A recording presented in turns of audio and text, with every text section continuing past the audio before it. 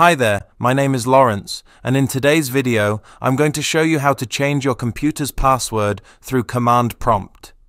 Changing your Windows password via command prompt is a quick and efficient alternative to using the graphical interface, especially useful when the GUI is slow or malfunctioning.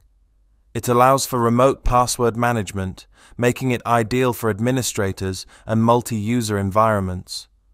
To get started, you'll want to go into the Windows Start bar and type in Command Prompt and right-click on the Command Prompt application and click on the Run as Administrator option.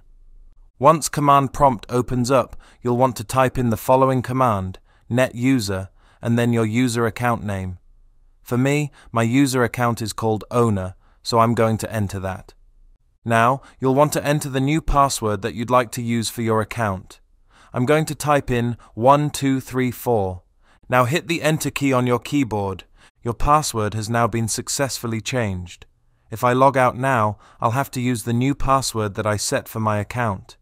And it's as easy as that. Changing your computer's password via command prompt is a simple task to perform. If you like this video, please give it a thumbs up, and if you'd like to see more videos like this, then please subscribe.